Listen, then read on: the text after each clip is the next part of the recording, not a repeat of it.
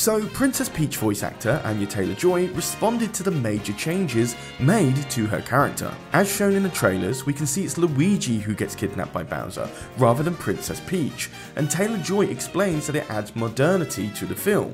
As she states, "I think it's ushering Mario into a new era. I think people are looking forward to seeing characters in a different way that they haven't before, and we're in a period of immense shift." This is in response to the fact that Princess Peach takes on a more powerful woman role, rather than her usual damsel in distress in the video games. But what about Luigi in the storyline then? Well, his voice actor, Charlie Day, actually responded to that by saying, "Well, I mean, Luigi is always in distress, so it just makes sense. I think it fits his character pretty well." But what do you think about the changes made? Do you like Princess Peach's new role, or do you think Luigi shouldn't have been the one to be kidnapped? Let me know in the comments.